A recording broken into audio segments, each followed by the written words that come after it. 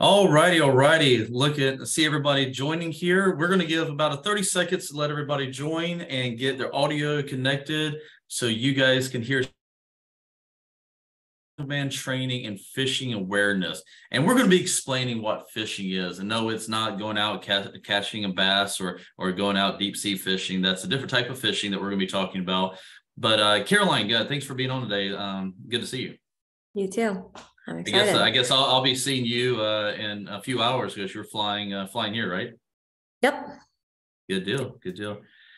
All right, guys. So I see people continue joining, but we're going to go and get started. Again, we're going to be talking about on-demand training and phishing, and what are the requirements for your employees to go through this type of training from different types of compliance, as well as state and federal, and as your insurance requirements as well. So ones that don't know me, my name is Will Nobles. I'm the founder and CEO of Vector Choice. I started the company in 2008. I've been in technology, and I'm showing my age now, since 97. Ooh, that sounds so long ago. But I have worked with companies, with Fortune 100, Fortune 500 companies doing consulting. And I wanted to bring all that knowledge of consulting for large companies down to the mid and small businesses to help elevate you and your marketplace and your market there. I do have a special guest on the call, Caroline England. Caroline is my senior client relationship manager. She's going to be helping me explain all this because she helps champion this for our clients. But Caroline, again, thank you so much for being on today. Yep, I'm excited. It's one of my favorite topics. I think you got some of your clients on the call with you, so we're going to see how much knowledge you have on educating people that are not our customers. So guys, our company is Vector Choice, where we believe in responsive and reliable IT solutions that just works for you. Our executive team, Sarah Sawyer is in New Bern, North Carolina, in a small little town in New Bern, North Carolina. She's our COO. John DePero is our Chief Compliance Officer. Great background. I forgot. Sarah's the smartest person in the company because she's the only one with a PhD. The rest of us, not so smart. But John DePero is our Chief Compliance Officer. He comes from being a warrant officer for the Army, also worked for the NSA and was on the first cybersecurity task force for NATO. Bo Dickey is our Chief Security Officer. He's done everything from law enforcement into as physical security and cybersecurity as well. And Mike Bazar is our CTO, and his background is large industrial businesses, oil businesses in the state of Texas. Our management team, we have a great team, all the way from finance. Yes, people don't like to deal with finance, but even Gabby in our finance, our Troy and his team on the marketing side of things, John DePero and Jake and Daniel, we've got a great middle management team there as well. What Vector Choice does, we can do anything from being your help desk all the way up to being your C-level suite from a technology standpoint, and all in between. So if you just want us for cybersecurity, you just want us for IT, you want us for projects, we can do all and everything in between there as well. We focus heavily on cybersecurity and compliance because we know the need of both of those, which is why we're doing this webinar today. It's just one little portion of cybersecurity and compliance that you actually need in place for your business. We've had the honor to make the Inc. 5000, I think 3 or 4 years in a row now. I think we just got confirmation today that we made the Inc. The MSP 501 for the 4th time, which is the top 501 fastest growing managed services providers in the world, not just locally here in the United States, not in Georgia, not in any of the states we're in, but in the world. And we've got a lot of other different awards as well. And it comes from having a great team like Caroline and the other ones here in the background, my marketing team monitoring all efforts here. And by the way, if you guys have any questions at all for us, please put in the Q&A, put in the chat. We'll definitely answer those questions for you. So our locations, we are continuing to expand. We've officially, as of July 1st, so you guys are hearing this first, July 1st, we will have the Texas market, which is coming this weekend. We will have the Texas market as well. And matter of fact, another one that we'll need to add on here is Ohio as well by the end of July. So we are growing like crazy. We've got clients. We can service you. I don't care if you're a small company in one of these small towns in one of these states that we're in, or if you're in a large company that international, that we understand how to deal with Japanese companies, EU companies, and all in between. We can help you with the services that you need from IT. If you guys are interested in a very boring read. No, I'm just kidding. If you want to learn more about compliance and the compliance formula, I co-authored a book with a bunch of other very smart individuals, understanding the CMMC and being successful strategies to become CMMC compliant. This might not apply to all of you guys, but what the concept is still the same with all different types of compliances out there. You can scan the QR code, order the book. Love your support if you guys can order that as well. So let's talk about what we're here to talk about, Caroline. So we taught, there's training, there's all kinds of different types of training out there, right? There is, I can go train my dog. I can go shoot a gun and learn how to shoot a gun and training that. I can train for baseball or some kind of sport. But, when we talk about training and technology and on-demand training, what does that really mean to our customers and their employees? Sure. So from the perspective of being the MSP, a lot of times we set up the infrastructure to help support, with a firewall, we put things in place, but there's that human component always of you're only as good as your weakest link, they say. And so training your employees on what to look for, in emails, and as, the world becomes more remote and is growing faster, that's really prevalent. And how can I look at emails safely on my phone? Or how do I know if I'm actually being phished, or, kind of what that looks like and what the detriment of clicking on something like that would be. So this is really for those employees to have continuous learning as threats grow and as they become more intelligent on, hey, how can I look at something in the moment and know whether it's safe or not?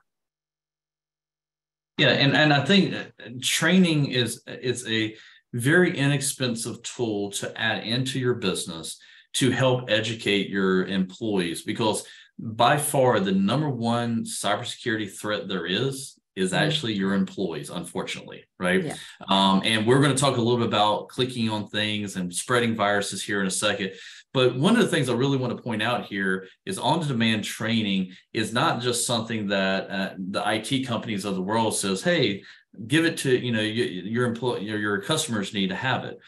It's actually your insurance companies. It's actually compliance. If you have to meet any kind of compliance, or demanding that this is what you have to have.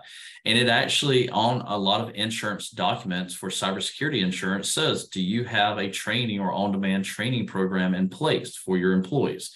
Mm-hmm. Checkbox. You've got to check that checkbox, and don't check it to say that I do training, right? You actually have to prove that the training is being done. People are going through the modules. They're signing off on security type documents in your business. So that's where this type of training module really comes in place. Also, you have to prove from the phishing side of things as well. And we'll get into the definition of what is phishing here in a second. But the phishing emails, the simulation of those, you have to prove that how many are you sending, per year, well, who's clicking on it, who's opening up the links, and so forth. So it's definitely something that this is not us being your IT provider, or maybe you're just on this call and you're just trying to figure out what is on-demand training.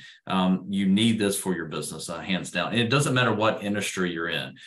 You should have this for your business, but especially if you have cybersecurity insurance, if you have to meet PCI, HIPAA, CMMC, ITAR, and SOX, I can go on with this compliance. That's just number one thing that's on the list of all the compliance out there is on-demand training. So we talked a little bit about phishing, Caroline. what is phishing besides, I'm a country boy and I think fishing, I'm going to go bass fishing, right? And I'm joking, guys, I'm a little bit smarter than that in technology. I do know what phishing is, but I wanted Caroline to explain it a lot less technical than I can. Sure. So in layman's term, I use phishing as emails that are meant to hook you, to kind of play on the phishing word. So phishing can be anything from, hey, I'm going to pretend that I'm Will Nobles asking Caroline to do me a favor, to, hey, I'm going to send out a bunch of emails just to see if somebody will click. It's meant to catch your eye. It's meant to be something that maybe you would see every day or something to entice you to try to click a link, download an attachment. So like the one that you're seeing on the screen now, they're meant to be something that you would catch your eye enough to where you want to click it, but not so out of the norm that you would automatically say, hey, that can't be real. Yeah, some of the things to point out here for everyone is if you're a customer of ours, right? When we're sending support emails, they're coming from support@vectorchoice.com. In some cases, they might come from knock@vectorchoice.com. Mm-hmm. But if you, for the first time, ever see an IT@vectorchoice.com, by the way, which is not a real email address for us, that should be a red flag for you. Okay. So if you see something abnormal from anybody, not just Vector Choice, but anybody that doesn't look like how they normally sound in email, their signature, the email, hover over the email. So there's a lot of things that you want to be looking for. But Caroline, when you're walking through customers on this, what are the things you're pointing out to be aware of in this type of email? Yeah, so that's the best part about the on-demand training and the platforms that we use. As I send these out to clients, everybody's going to make mistakes. Nobody's perfect. So if you do click on something, you get this pop-up, like this screenshot that you're seeing, where it says, hey, wait a second, you should have looked at this, this, and this. And it highlights those red flags and says, if you actually hover over IT@Vector Choice, that's not what the actual email is. Or if you hover over that link that says change password, it's not taking you where you think it's going. So it really stops you in the moment and teaches you exactly in that email what you missed as continuous learning. And this is where I think your employees are your number one security risk for your company, because this can get through all kinds of systems, right? Mm-hmm. Now, we do our best, all of the tools that we have out there, to blocking spam, to preventing things. But a lot of people still think that having antivirus, having a firewall and a backup is all they need. And mm-hmm. I'm telling you, it has to be layers of security. And this is just one layer of security. And so this email, and I want to tell you a quick story, and I've got so many I can actually share with this, but one story that stands out that I think hits home for you guys, and hopefully it does, and why you need something like this, and additional security as well. We had a client, it was a golf course up in our DC market. The accounting person got an email, and it was for a wire transfer. $85,000, and it was from the bank that they normally bank with, because it looked very close. And it was they said that they changed the wiring information for wiring the money for payroll. Yep. And so she wired all the money for payroll to this hacker, pretty much. Guess what? There's no getting that money back. No. Your insurance company is not going to pay for that. Even if you have cybersecurity insurance, most likely, if you don't have a lot of these parameters of security measures in place, they're not going to pay for it. Yep. It's crazy. I was talking to our insurance agent. Only 34% of businesses out there actually have cybersecurity insurance. That's scary, guys. Don't, and I know we've got a whole nother webinar that's on insurance and why you should have cybersecurity insurance. I want you to watch that, but I'm telling you, this is one key thing of getting that cybersecurity so you can check the checkbox that you have, so you can bring that premium down more.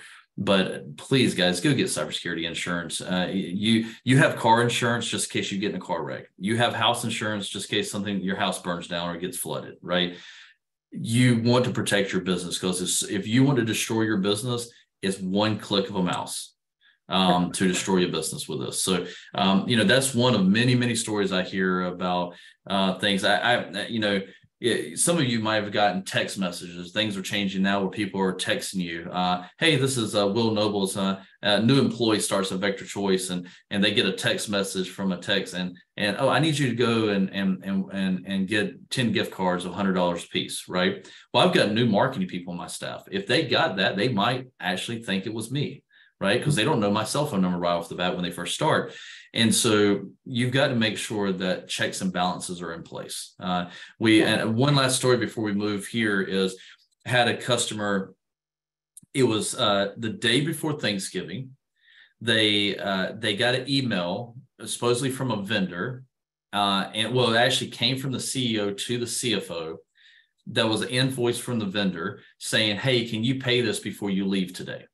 Mm-hmm. Well, the CFO was about to leave to go for Thanksgiving with his family, and he said, "Hey, I've moved the money over to the account. Can you take the wire information to the bank for me?" And told this to the CEO. Well, the CEO is busy, not paying attention. What does he say? "Yeah, sure, I'll do that. Not a problem. Go ahead and enjoy your Thanksgiving." Mm-hmm. Well, the CEO then takes and stands up, and he's looking at it. He doesn't recognize the vendor. So he asked another person in the company if they recognized the vendor. So the first call he made actually was to me, and he said, "Will, I've got this, and what should I do?" I'm like, "Well, don't pay it. Number one, in no rush to pay it. Call Mark," which was the CFO, and I said, "Talk to him why he asked you to do this." And it come to find out, the CEO's email was compromised. It was spoofed. He didn't look at the email address correctly because it looked like, let's say it came from Will Nobles at vectorchoice.com, but it was just one little misspelling of the domain name, which he didn't hover over and see. Mm-hmm. So, and that, I think that was about a $65,000 mistake that was saved, right? By just being curious, right? So, I mean, Caroline, any stories that you've heard when it comes to this type of stuff? Yeah, I mean, for one, a couple of years ago, obviously, I used to live in Denver, so big oil and gas market out there. I had a client who they were on the go; they're constantly in the sites. Clicked on an email, put in all the information, and basically, what happened is it allowed a keylogger to install. So for months, they had put in their information, and this person was seeing everything that they were typing, everything that they were doing, and was able to basically infiltrate. Not everything, because we had security in place, but enough to be dangerous. And it took basically, that was back when like people first started mining Bitcoin. I mean, we were trying to basically have the Ukrainian hacker cooperate with us to give back the credentials that they ended up getting. And basically it's a dartboard, you're throwing, "Hey, I'll give you $10,000 and maybe you'll give me the password. Maybe it'll unlock my files. Maybe it won't." And it ended up being a pretty expensive couple months for them to get everything back. And so that was a nightmare. And that was all just based off of one email on a phone where it started. The other question that I get asked all the time is, "Hey, if I have antivirus or I have, spam filtering, how am I even getting these emails?" And I always tell people, anybody can spin up an email, right? I can say, "Hey, I'm a hacker, haha, at gmail.com." And if I just start sending out emails, enough people have to say, "Hey, this is spam," before places like Google Mail and some of those other places will then have enough flags to mark it out as, spam. So really, that's the question that I get all the time is, how am I still getting these? Because these people are smart. They have a lot of time on their hands. They'll make it look like anything, but anyone really can make an email address. And so that's why this part is so important. Yeah, absolutely. And that's why the different layers are there. And even if the email gets in, right, the training that we're talking about is educating the user to be aware of what could happen, right? The next measure behind that is, say if they do click on something, right? The whole idea is that you have antivirus or EDR protecting the computer, but you also have what's called application control. Application control is another layer of security, and what it does, it prevents just a install of an application out of nowhere by just because you clicked on something. And the biggest one, I have two impacts that I can tell you that was huge impact. So I actually was asked to come to Baton Rouge to be on Fox 44 Baton Rouge, talking about the cyber attack that happened a few years ago with the city of New Orleans. 6,000 computers got ransomware because of one person clicked on one file, and it deployed a ransomware across the whole city of New Orleans network. Same thing happened to the city of Atlanta. That's just two big ones. It happens multiple times daily to companies and to city organizations, healthcare, and all the above. So you want those layers of security in place, but educating your employees is definitely number one that you want to do. So I think we're talking already about the importance of phishing awareness but how does it impact the organization? I mean, you go through this a lot doing our what we call our strategic business reviews, Caroline. How does this impact the organization and how they function? Yeah. So, I mean, to me, it's like of the utmost importance because it's the difference in potentially losing your business and not, right? So the two-pronged approach is when I'm doing quarterly business reviews, I'm constantly testing our clients to see how prone they are to clicking. So everybody has that one person who's like, I'm never going to click that email. They're always the one that clicks it. So it allows us to see where are your weak points, where are we struggling, what are we not understanding on some of these? And then the other piece is, hey, if I click something, what do I do? Because a lot of times people think, oh, I'm not going to say anything. Like I just clicked something, but it's fine. It'll just go away. The importance or like the impact on organizations of doing that, clicking something sometimes means there's a difference in the timeline of how long do they have access to your systems? What do they have? And so it's really looking at monetarily the risk that you're willing to take on for not having people trained appropriately. And then, here's almost like disaster recovery.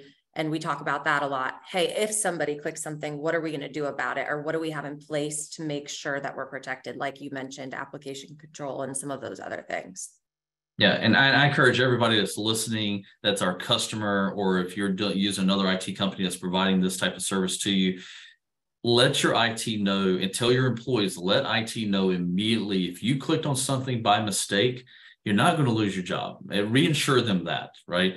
But we rather know from an IT perspective so we can see the risk before it spreads too bad if it is going to be a spreading type virus. We want to know, so let us know ASAP, especially if you're our clients. It will help us out tremendously and to help you. Yeah. So here's prime one. How many of you guys got gift cards? And I've done actually a few TV segments during the holidays, Caroline, when shopping online, right? And this is sort of the same concept. And people think about they separate business and personal so much, but a lot of times it intertwines together. And so you might get a invoice or you might get a gift card like this. This is prime example. This is actual a email that it comes out of our system that looks like Starbucks. It's got the Starbucks logo. It's got from Starbucks, right? And no reply at starbucks.promotion.com. Now, are you really going to know if Starbucks uses that for their email? Probably not. Right. So this is a tricky one that you can easily click on, like, oh, I go to Starbucks all the time, every day, every morning I go to Starbucks. Let me do this, right? Because they're sending me a $10 gift card.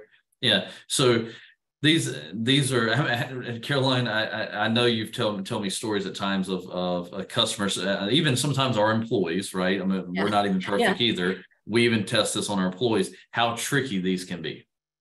Yeah. And I think that's why, being part of the selection process and part of my role, I really try to tailor it to whether, like, if you're in healthcare, making sure that you're getting emails that I know that would be pertinent to your organization, or say I'm in accounting, to make sure that you get accounting ones. For us, internally, we send, we have a system where we can reward people for doing a really great job. And sometimes you can send gift cards or whatever. And so I personally know that I send gift cards, to my direct reports if they've done something awesome. And the thing about these is, who doesn't want that, right? So of course you're like, oh my gosh, my boss thinks I'm doing a great job. They sent me a gift card. In reality, if you hover over where that says, hey, log in with your credentials here, it's not taking you there. And unfortunately, you did not get a gift card or a free Frappuccino. So it's better off. And I'll take this on the personal side as well. During the holidays, you get all the specials, Macy's and all the, shopping places and stuff. And I don't, because I don't shop that much, but I know what Logan gets, Carolina, her email gets flooded. And I always tell everybody, don't even click on those emails, right? Go to their website. Their specials, their coupons and stuff are going to be on their actual website. Log in there, click on the website. Don't just click on links that just came from you, because you don't know. So unless you hover over it and it says starbucks.com, right, and it's actually a Starbucks domain, then that's key. Also, it's very important that domain names, if you've ever seen HTTPS, right, and some are HTTP. If you only see HTTP, it means it's not a secure website. So you definitely want to even hesitate at clicking on that. You definitely want to see that S behind HTTP and everything. So just little things to look out for. Hover over things, get familiar with what things should look like. Here's another one. I think we've all got this, especially if you're an employee of a company. Or it could say CEO, or it could say, Will at Vector Choice. And, hey, Will, are you available? I need a gift card selected. If I send this to my marketing, some of my marketing staff that just started a couple of weeks ago, they might think it's legit. Yeah. And so I always encourage your employees, trust but verify, right? If it's abnormal, or if you're just starting at a company and your CEO or someone in, a C-level suite sends you an email, call them. Send them call them, send them a Teams message. Don't email them, because their email might be compromised, right? So you want to make that physical voice communication or a video that they are verifying it is them. Now, even with AI these days, even voice verification is getting scary. So be very careful about. Make sure if for my employees on this call, if you get something like this from me, call my cell phone, right? And no one has my cell phone number besides me. I control that. And so that's what you have to look out for. You don't want to just go get gift cards. You don't want to go get something just because the CEO, because you're new and you want to jump because the CEO says jump. You want to, make that person happy. Ask first. Definitely ask. Make sure that when you send emails as well, is that you have a standard format, like your text, your signature, right? Because if someone gets an email from me that does not have my signature on it, most likely it's not coming from me, right? And so and so that's one thing, but that's not the telltale, because someone can copy my signature and put in their own email. But that's some of the things you want to verify. How does the person talk? Are they being all proper, right? And you're normally not proper in an email, then you're probably a red flag, right? So pay attention. If I travel a lot, so my employees could get an email saying, "Hey, I'm traveling. Can you go get gift cards for this?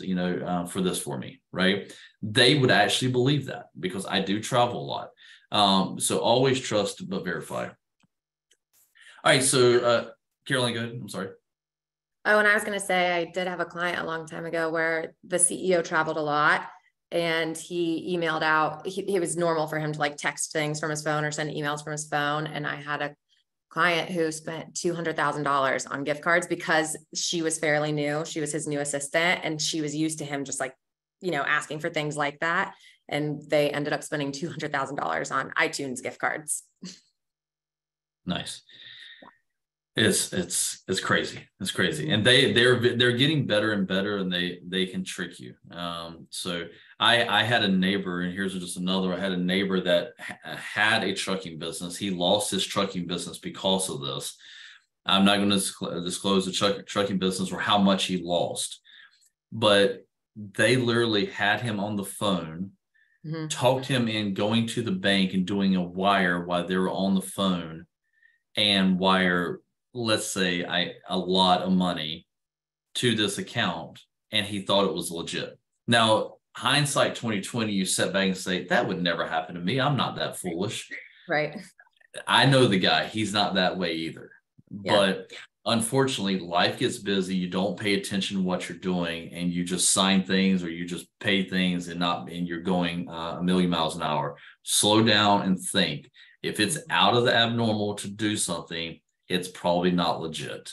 I tell my team, if there's an invoice that comes in that's not a normal bill that we pay, throw your hand up and ask. Do not just pay a bill. So that's a few things there. So Caroline, what are we looking at here? Some stats. Yeah, so something to note is I pulled a couple of stats, but something that I see all the time that, everybody hates to admit, a lot of people use the same password for everything. And sometimes it's password one or, your birthday or whatever it is. 82% of people use the same password for multiple accounts. So that kind of shows you the domino effect, right? Of clicking into something or providing your credentials. Let's say on the personal side, my bank account password, hopefully not, is the same as my computer password or as my email password. You're opening a whole door personally and for your organization, just by not having smart passwords. So that's the other piece of this training is, hey, for you, hey, let's check your passwords. Are they password one? Are they, I love my wife, less than 3, those kind of things. 98% of companies say that they have a cybersecurity awareness program in place. I see that all the time, with prospects, people who come to us. Oh, well, we do cybersecurity. We do have training. And, one of the things that we'll do is like a 30-day trial to see how prone everybody in the organization is to clicking. And, that's a lot of times says, yeah, you might have it in place, but we might need to implement a more cohesive one. And the most interesting one to me is that 90% of ransomware attacks come from email phishing. So everybody hears ransomware and their head just starts exploding. Worst case scenario. But the fact that 90% of that can come from emails and people clicking on things, that is by far one of the largest holes that you have in your organization. And you're completely dependent on the people that you have working for you.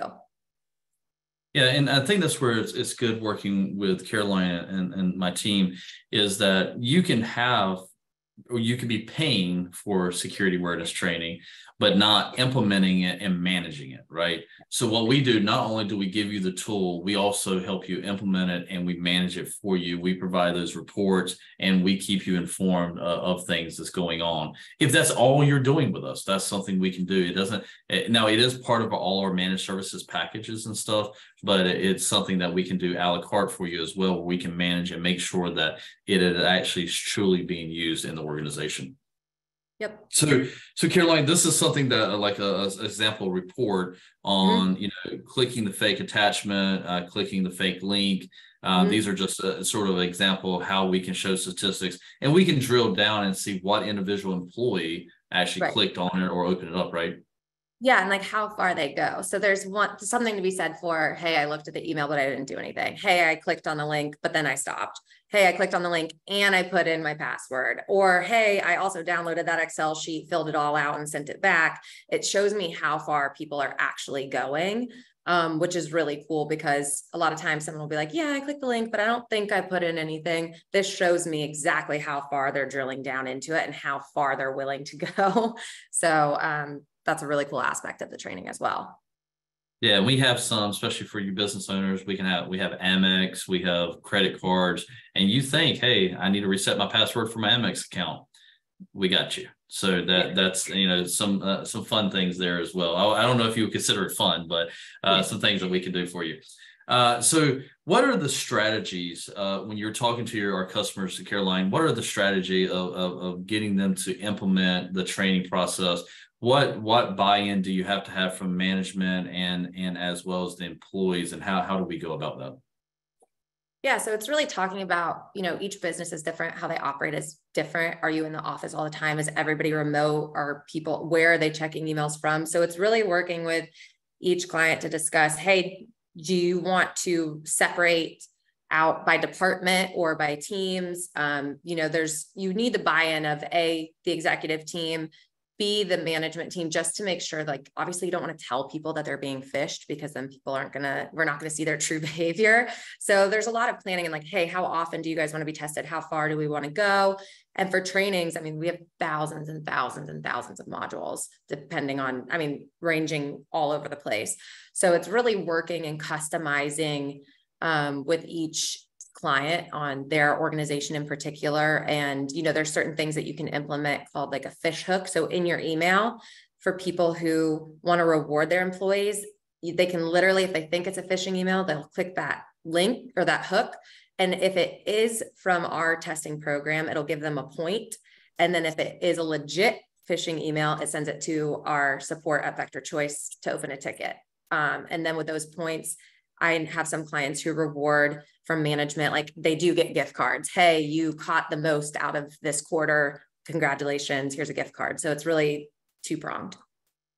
Also, I didn't even know that's pretty cool. I didn't even know. I tell you how I'm out of touch sometimes on the day-to-day, but no, Caroline, that's awesome. I didn't realize we could do that. Yeah. So let's talk about mobile device security. When it comes down to mobile device, even if the employee owns the mobile device and you don't own that device, right? Mm-hmm. How is that data leaving your office? And from a security standpoint, that if they install email or they install an application, or let's say they're using OneDrive or SharePoint or Teams, and they're putting those applications on their personal machine, technically that is an unprotected device. And in a lot of cases, like healthcare or other compliances, that would be in violation of that compliance, right? And big no-no for insurance as well, insurance companies. But talk a little bit about mobile device security and how we can handle training when it comes to that. Yeah, so that's probably the second largest question I get is, how do I know that if I'm looking at something on my phone that it's secure? Because it does work differently, how you open links and if I get a text message. So there's a whole entire different training module that we can enlist for mobile devices, specifically on, you can't hover over a link on your phone, obviously, but there's other ways to check and make sure. So it does a whole training based on that, because a lot of times, we do have people that work completely remotely, or they travel all the time, or they're on the go, or, even if you do home health and you're driving and you get an email that's urgent, you want to check it. It shows you how that differentiates from checking things on your computer versus a tablet or a phone. I encourage you guys as well, off topic, but if you're using mobile devices, your employees are accessing your data on mobile devices. If some of you guys old enough to remember the days of the BlackBerry, where you can control what data was on there. Well, even with iPhones and Androids and stuff, there is ways to do that as well, where you don't take full control of the employee's phone, but you can sort of ring fence your data from the other things that they have on their personal phone and everything. But another topic for another day there. So let's talk about, how we can break down these modules for training specific with, verticals, healthcare, if it's FTC compliance, safeguards and types of stuff like that. So how many, I know you said we have thousands of different types of modules and training videos.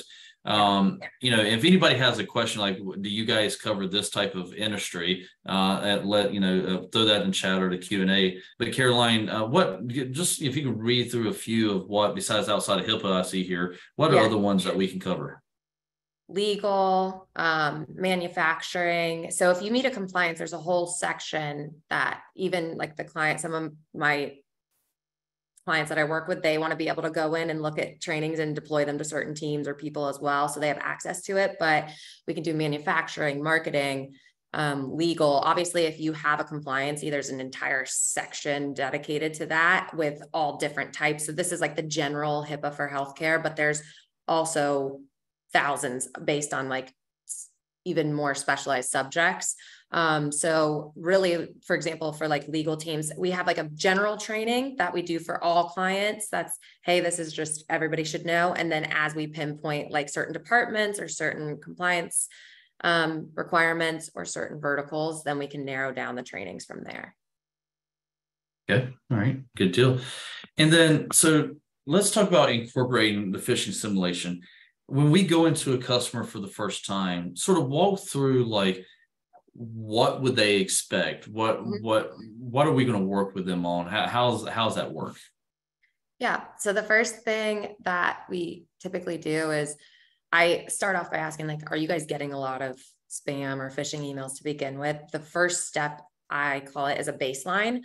That's just to see, just like you would go to triage at the hospital if you're not feeling well. It's like, how sick are we? We send out a 30-day period typically of how prone are you guys to clicking, responding, putting in information in these types of emails. Then I have a call with the client to kind of walk through, hey, here are your results. You guys had a 30% click rate. Here's the type of emails that you guys clicked on. Now let's implement some training, and we talk through that. And then I test again, because typically you see those numbers fall from like 30, 40% down to single digits. And that's obviously where you want them. Yeah. And I'll show some of the stats here that we can pull up, like last 5 phishing campaigns. And this is what 8.3% of all users in this particular scenario open up the is that what okay. That was the latest one. So the first one that I ran was the 13% at the bottom. That you can see where it says baseline down there. So when I actually sent it out the first time, it went from 13. We did a training, went to 9. So as you can see, as we went on through the different quarters, it is slowly going down, which is what you want to see. Yeah. And the good thing is you could track that. So if your insurance company or whatever your governing compliance body is, says, are you doing this? You could turn around and produce this report like, yep, we've got it in place. We're doing the training. You see it's going down. We actually all the employees have gone through the videos and done the training, which ultimately helps your premium go down as well from an insurance standpoint. From the training, for example, we have a healthcare company. I automatically send out the training. It's all automated. Their first day of orientation, they get a link to the training.